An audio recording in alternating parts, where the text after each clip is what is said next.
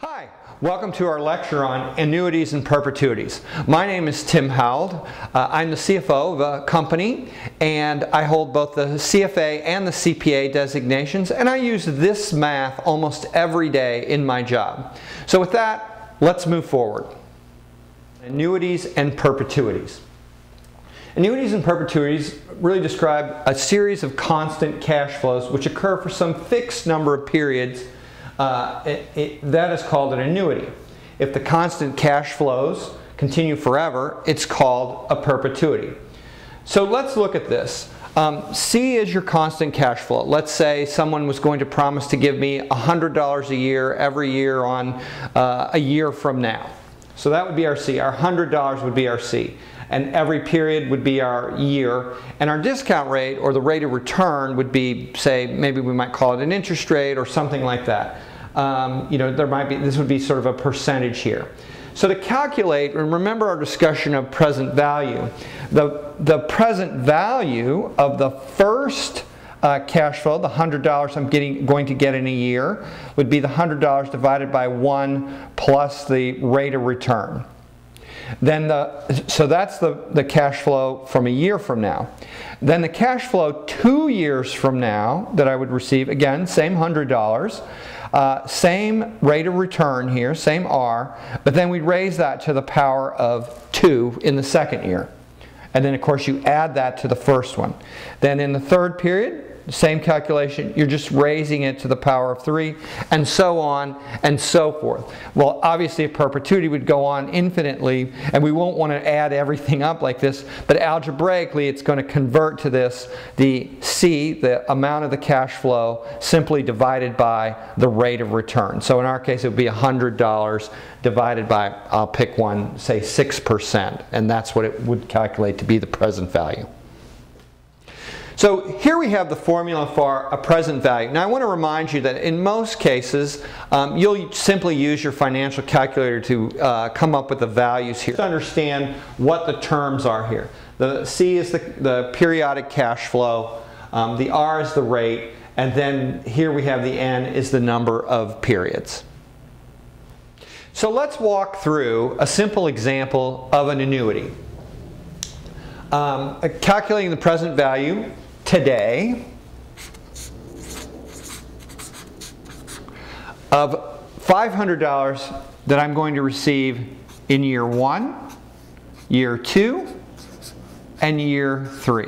So essentially someone's promised to pay me $500 a year for the next 3 years, and I want to know how much that stream of payments is worth today.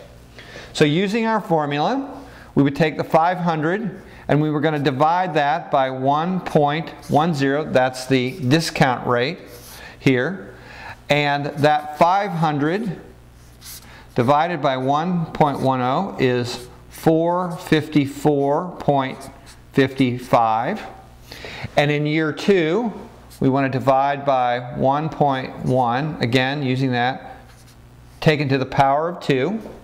So again, over here, 500 divided by 1.1, power of 2 is 413.22. And then in year 3, same, just continuing on to the power of 3.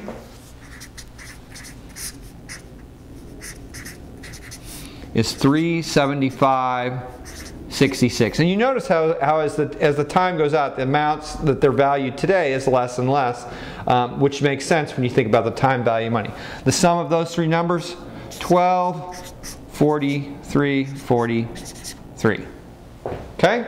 So that's a simple way of doing it individually. However, then we can use our formula though for the total. So we'd go 500 divided by 1.10, again our discount rate, and then take that 1 minus 1 over 1.1 to the power of 3, and then that again would come out to the exact same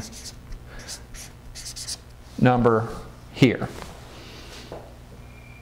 So let's walk through another example of an annuity, and actually this would be the annuity where we are actually having to pay. So this is actually like somewhat of an example, sort of like a car payment or something like that.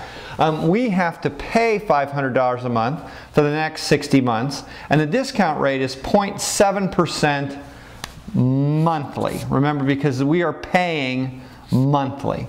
So what's the present value of these payments? So we would be the 500, they're negative, I'm going to use brackets there, and the discount rate is 0.007. 1 minus 1 over 1.007 to the 60th power. Okay? And what that comes out to be is, this is 1 minus 0.065801. And this division right here is minus 71, 428, 57. Bracket that, and that is 24, 427, 86 is the present value of that.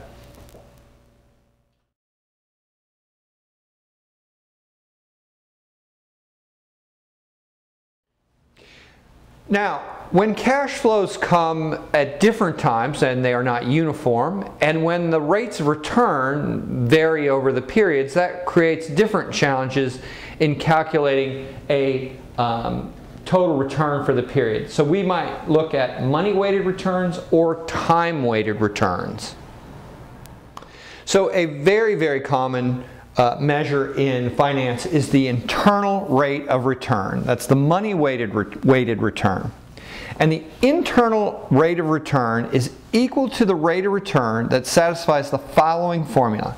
When cash inflows discounted at that internal rate of return are precisely equal to the cash outflows discounted at the internal rate of return. When those two, when you find the number that make those, the cash inflows and the cash outflows discounted the same, that is the internal rate of return.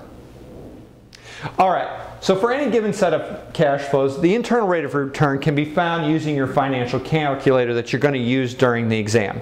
So in the next slides, we're going to do an example to show you how to work that problem. So let's walk through an example of an IRR calculation. In this table, we're going to describe some of the cash flows of a hypothetical investment. In quarter one, the balance started at $50,000 and our investor contributed $25,000. The investment itself had a return of $15,000.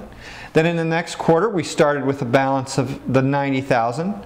Our investor made another contribution for $10,000, and unfortunately, the return on the investment was a negative $20,000, leaving us a beginning balance at quarter three of $80,000.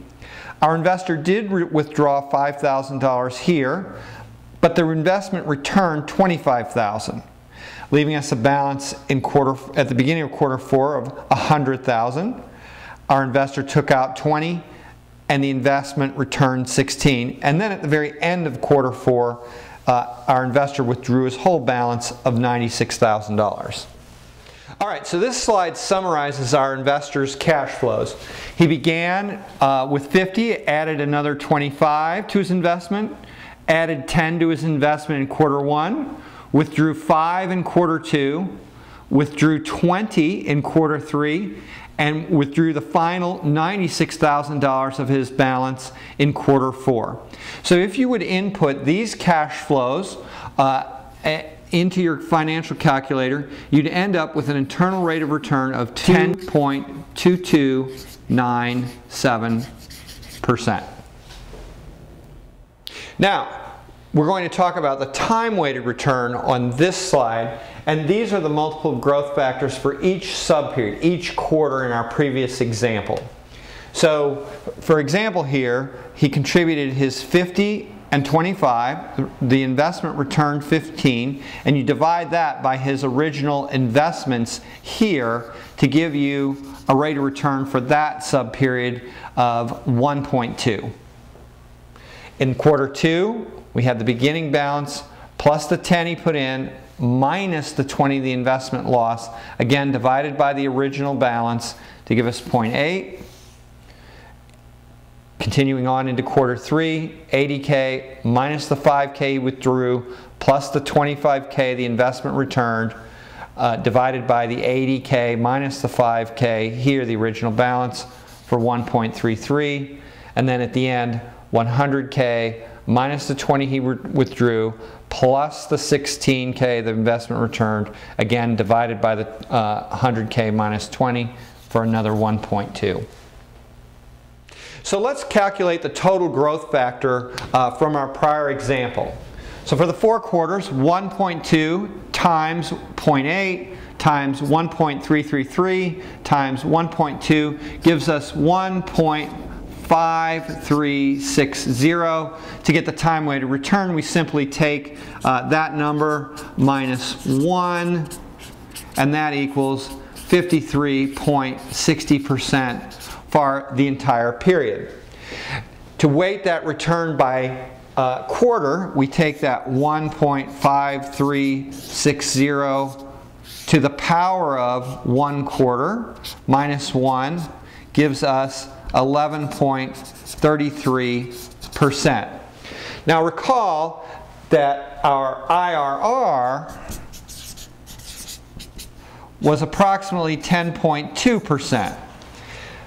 So you can see that the time-weighted return was a little bit higher than the internal rate of return. And why is that? Well, that's because the time-weighted return doesn't really capture the amount of money invested in any given quarter. So while the investor had a very strong return in this 3rd quarter here, he didn't have as much at work.